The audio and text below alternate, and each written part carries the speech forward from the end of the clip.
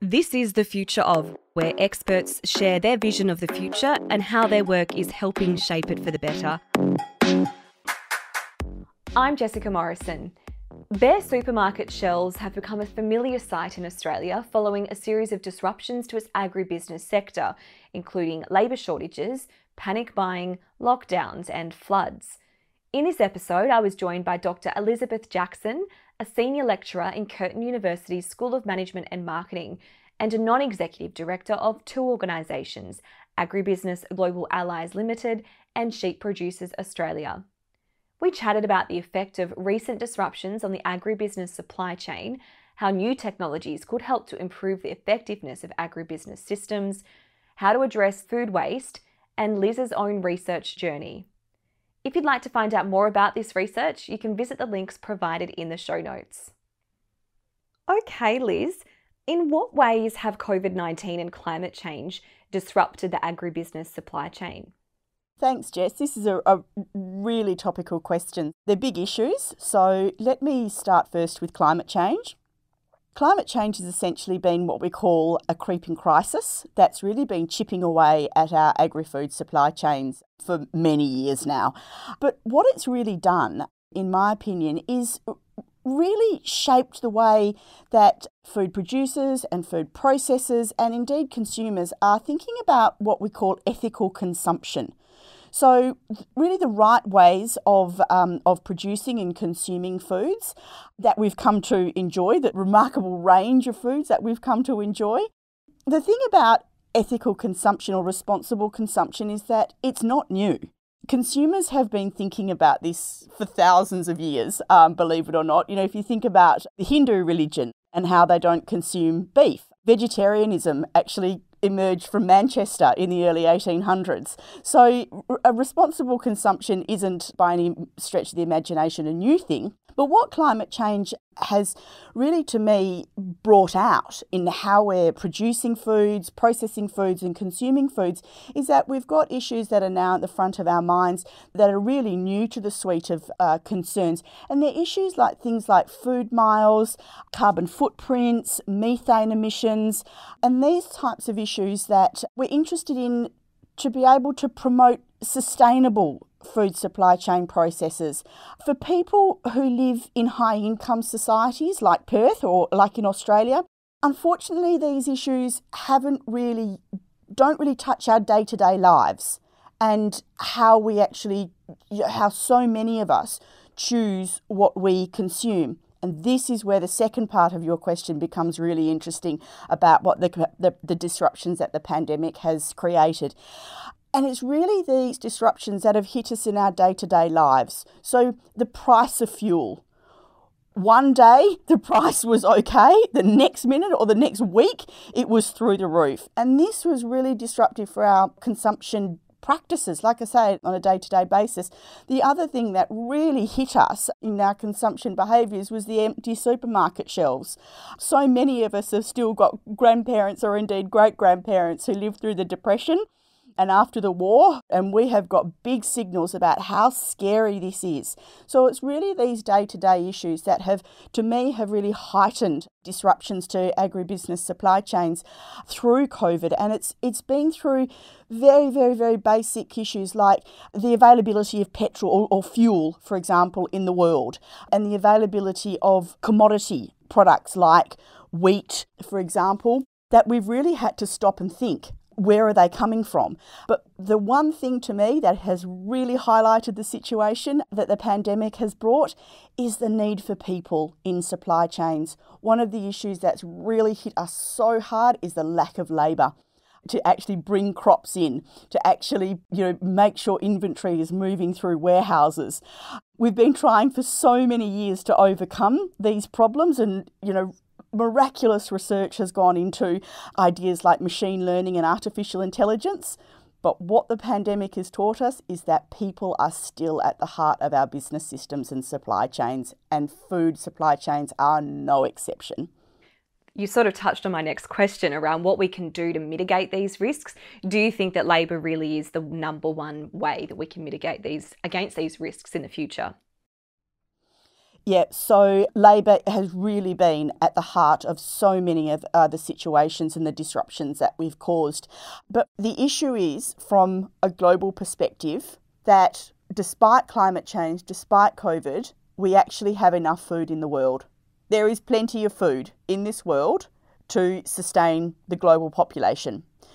We have countries and societies that are undernourished, but we also have a growing number of societies that are overnourished. So societies that are burdened with diet-related diseases like heart disease, diabetes, obesity are cases in point. So the thing is, there's not a problem with the amount of food we have. It's just badly and unequally distributed. That's the problem. And it's a political problem and way beyond the scope of our time today. But for the question of how do we mitigate these risks? The risks that we're facing pose a bit of a conundrum, believe it or not. The solution is actually to create more fat in our system, more wiggle room in our systems that protect businesses from problems like delivery delays, for example, whether that's because trucks aren't available, because they're in the wrong places, or because there are no drivers for those trucks. But the idea is, perhaps hanging on to more inventory levels than we've hung on to in the past. Over the last 40 years, supply chains have been engineered by incredibly intelligent people to minimise costs, to take any waste or fat out of supply chains. And it's this keeping of extra inventory that will get us out of these problems, but at the same time, it's costly. And who's going to bear those costs? And the other problem is this extra inventory, this extra fat or this extra wiggle room can actually result in waste. And of course, there is no waste worse than food waste. And it's not something that we ever really want to see. So somebody somewhere is going to have to pay, and inevitably that's the consumer. So if we really want more reliable agri-food supply chains, the consequence is going to be rising costs, I'm afraid. Sorry not to be the bearer of very good news on that respect, but we've become so spoilt in our choices and what's available to us. And there is a trade-off, unfortunately. See how you said your answer would prove problematic. Thinking about the sort of start of the supply chain here, can you describe some of the new technologies that farmers could implement to improve the effectiveness of agribusiness and to ensure a consistent food supply? So this is, looking into our crystal ball and looking into the future is something that so many of us are interested in. The overarching problem with agri-food supply chain systems is that, believe it or not, despite all the technology that we've got at our fingertips, we're still dependent on seasons. It's the seasons that we've really got to try to iron out of our supply chains. And there's actually one sector that is doing this really well and really innovatively, and that's the fresh fruit and vegetable sector. They've got some fascinating innovations. The innovation is called vertical farming, and it's actually, in its most extreme examples, is just fascinating in the extreme, because what's becoming popular in these vertical farms is that they're actually being situated in disused factories or disused train stations, for example, that are fitted out with very sophisticated hydroponic systems, where fruits and vegetables are grown, fresh fruit and vegetables are grown, essentially on water with nutrients added to them, and, using perfectly natural systems. But what's really fascinating about these is that quite often they have a fish as part of the system, whereby the waste from the fish production is actually feeding the plant system. So it's an entirely circular economy, or a circular farming system, I should say. And this is something that is really doing so well to iron out those seasonal issues in food production and keep food coming to our table, fresh, nutritious food coming to our kitchen tables and our refrigerators. But the problem is, I do believe that consumers aren't quite sold on the idea, because apparently the fresh fruit and veg that comes out of them aren't quite as tasty as what's grown in the soil under more natural conditions. So these systems are becoming very popular in Asia and Europe, increasing in uptake. But in Australia, we are so fortunate to have a very, very reliable source of fresh fruit and veg and meat. So we don't have much to worry about at the moment ourselves. At least there's sort of innovations in place that are helping to iron out those problems, as you say, all those issues that they face. Are there any really great innovations of the agribusiness supply chain internationally that you can think of that countries should be paying more attention to? So what we're seeing in terms of innovation is that so much of the innovation we're enjoying to improve the safety and quality and reliability of our food is coming from micro businesses. These micro businesses operate extremely ethically, extremely responsibly, but they don't have the governance baggage that big business has, and they're able to pivot much more quickly to the extremely rapid pace of innovation in agri-food supply chain systems. So it's because there are so many of them out there, it's difficult to pinpoint, specific innovations. But one innovation that's really impressed me, it's come out of the meat industry, is an innovation called DEXA, DEXA. Now, that's an abbreviation for an extremely long named technology, but essentially what the technology is able to do is it's able to read, or almost X-ray, for want of a better expression, the fat, bone and muscle content of animal carcasses, which was so fantastic, because in days gone by, in actually hundreds of years gone by, all we were really able to know about meat quality is once the carcass was processed. But with this innovation, we're actually able to objectively grade the carcass before it's even processed. So this is such a fantastic innovation, first of all for reducing waste, but also contributing to the quantitative measures of our meat systems, to our meat supply chain, to make sure that the right customers are getting exactly the right qualities that they're paying for and that they're chasing. So this is a really, really, really interesting innovation that I'm hoping we're going to see in so many more meat processing facilities, not only in Australia but around the world as well. If we can talk a little bit about what it actually is it a scanner? Like, how does it operate? Yeah, so for technology Luddites like me, it's big. They're big and they're expensive. Last count, I think there was probably less than half a dozen DEXA machines at meat processors in Australia. And I believe the technology that it operates on is a combination of X-ray, which we'd all be familiar with from, broken ankles as kids, and MRI technology. So it's almost like a scanner, a cow-sized scanner, to scan through a carcass and take quantitative measures of meat carcasses on those three characteristics, as I say, muscle, meat and bone, because essentially the most valuable part of a carcass is the meat. We don't want bone, we don't want fat, but obviously they're essential. So if those good characteristics can be measured, of course, then they can be managed, and that information can be fed back to producers, also to minimise their wastes, because the last thing you want to be doing is, particularly when grain prices are as high as they are, you don't want to be feeding grain to animals unnecessarily and getting them to be too fat, because that's a waste as well. So that was, my next question. Is it then this information or the data that they're getting from this innovation then informing farmers as to how they could better feed, or what they might need to change in diets to therefore increase or better the output? That is spot on. Jess, I'm a teacher and I give you an A+ for your interpretation of my description. The supply chains are made up of three flows, essentially: flows of product, flows of finance, and flows of information.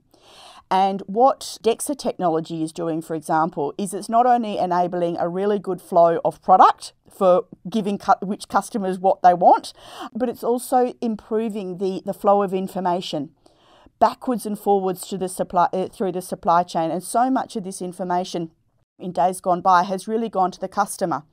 and the poor old producer's just been left guessing what they need to produce and incurring costs of what they need to produce. So now with the types of information signals that are being created from this sort of technology, this is really valuable information, essentially for making the best use of the farmer's resources, whether that be money that they're putting into their livestock or whether it's essentially just their time in decision making. So it's really innovative and very, very, very interesting from a whole supply chain perspective. Look, according to statistics from the United Nations, about a third of food globally goes to waste. You've touched on waste earlier on when we've had this discussion. What roles can we all play to help minimise this waste, whether we're producers along the supply chain or consumers? It's an absolute travesty, isn't it? It's absolutely awful that so much of the wonderful, fresh, healthy, nutritious food that we have at our disposal is wasted. Most of the food that is wasted, the waste occurs in two parts of the supply chain. Believe it or not, we have evidence to suggest that the majority of food that is wasted in our households and the consumer end of the supply chain. So not only households, but catering and food value-added sector, so restaurants, catering and in the household, so the processed end. But second to that is the end of the supply chain at the production end. There is an enormous amount of waste that occurs at the production phase. I find this particularly interesting because, as a producer, the last thing you want is to see your hard-earned produce on the ground going to waste and rot. So it's a really interesting issue because while there are no obvious incentives to waste food that's produced, or raw food, I should say, whether that's a fresh capsicum or a ton of oats or a litre of milk, the problem that we've got in our supply chains is that as consumers, we've become so terribly spoilt with top quality food. So unfortunately, there's no market for seconds or second quality food. It's not economically viable for second quality or third quality food to have something done with it. And, remember that farmers are in business just like the rest of us. And yes, we can be ethical and responsible and moral to a point, but sometimes, unfortunately, you just have to let it go to waste. You just have to let it rot on the ground because there's nothing you can do. There are some exceptions, some really good news stories, avocado ice cream and this sort of thing, that these sorts of products that consumers have taken up where, second and third grade avocados are being processed into ice cream and, highly value added, they're fabulous stories. But in terms of the quantity of food that's produced, until us as consumers can start lightening up a bit and accepting and being willing to pay for second and third grade produce, we don't have any demand for it. So yeah, it's certainly not ideal, but it's a very interesting and challenging situation that farmers are faced with, because the other thing is nobody sees farm waste anymore. In years gone by, my mum, when she was a little girl, they had an orchard and they had a chook pen out the back, and the whole family was involved in their food production. My backyard at home's covered in bricks. So I don't see food waste at the production end. So I'm not exposed to it on a day-to-day basis. So out of sight, out of mind, it really pains me to see. But what we can do about it, we can make better choices at the supermarket and buy what we need to, plan our meals better, opt for unpackaged fresh fruit and vegetables, or even responsibly packaged fresh fruit and vegetables. But from the producer end, we've just got to try our very best to create markets for these second and third quality goods. The part of the supply chain that has got no worries at all is the middle.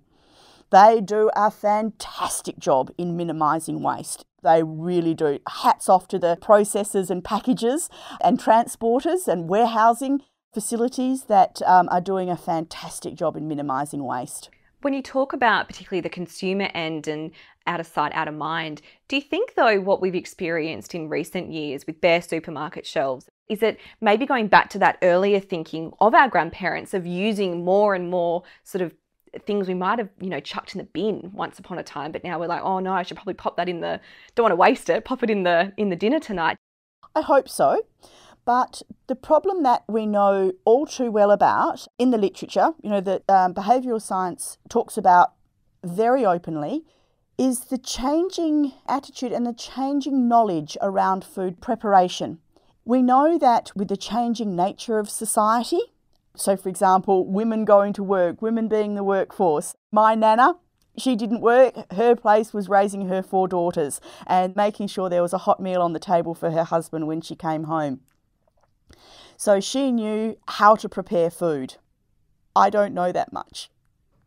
I'm not as good as putting on a roast dinner as she was, because I've got I do other things with my time. And so those really important tricks and tips that were applied in days gone by when food was genuinely rationed, unfortunately that knowledge amongst so many sections of society has gone.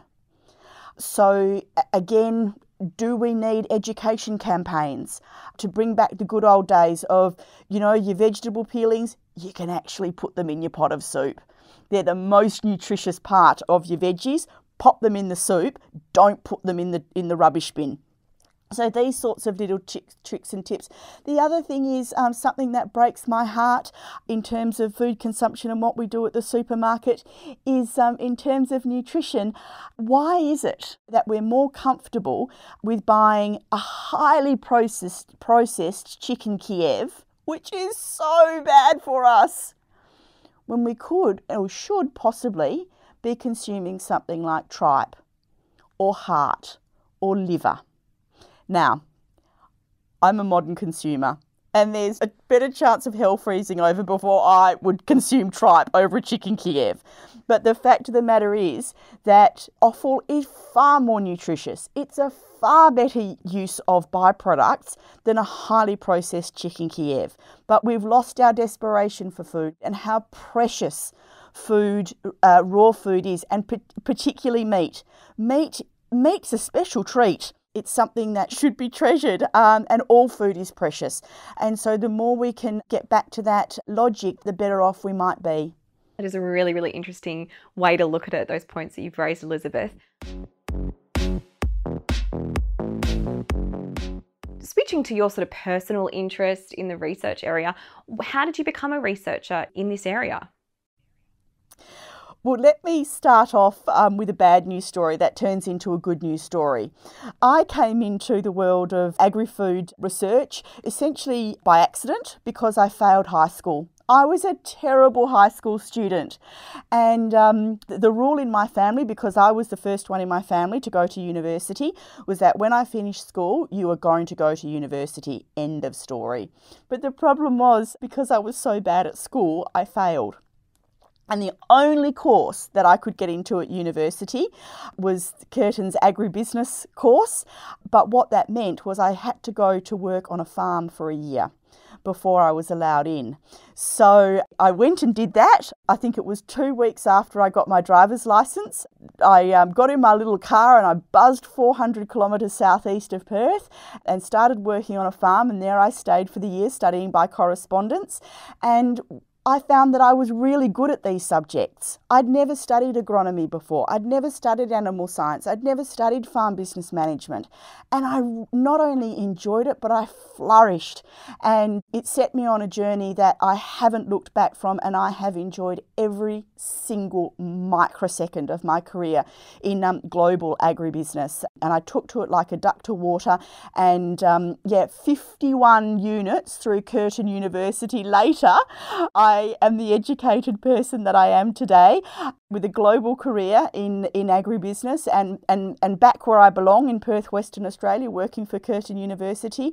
And like I said, loving every minute of it and fascinated by how things are turning out in our agri-food supply chain systems as a consequence of COVID. I love that story, Elizabeth. And it is great. It is really good. You can tell you're so passionate about it as well. It's a really important sector in our society. Just lastly, if you could pinpoint just one challenge that you faced in your research, what would that be? For me, the biggest problem is encouraging people to participate in research. It's absolutely essential. And when you're a researcher and you're trying your best to collect data on something that you know is incredibly important because you've got funding from a really esteemed, prestigious body to conduct that research, and nobody will participate, it's absolutely soul destroying. When I was a girl and I was doing PhD at Curtin, the Australian farming sector was actually known globally for its enthusiasm for participating in research, which was fantastic for me as a student.